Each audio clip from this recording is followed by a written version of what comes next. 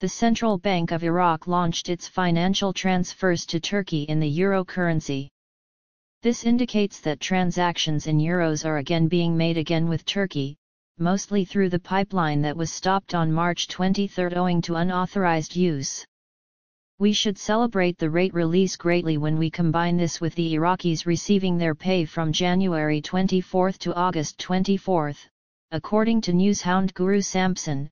The article, World Bank, Iraq has made progress in improving the business environment, making it globally competitive.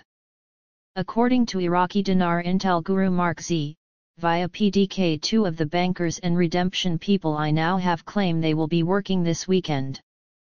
They are updating the system software, according to one of them, and getting ready for a surge of new wealth management customers this month, according to the other. According to newshound Guru Militia Man, article titled Central Bank Governor, New Mechanism for Financial Transfers to Turkey in Euros launched. There has to be a great deal of collaboration going on behind the scenes right now.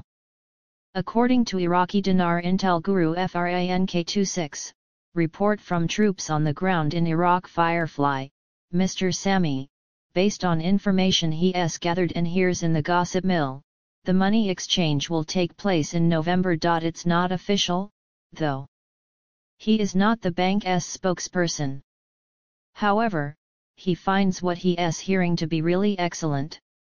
According to newshound Intel Guru MNT Goat, while announcing the government's plan to create a new bank that uses cutting-edge technology, Prime Minister Mohammed Shia al-Sudani stated from New York that the currency selling window will cease at the end of this year.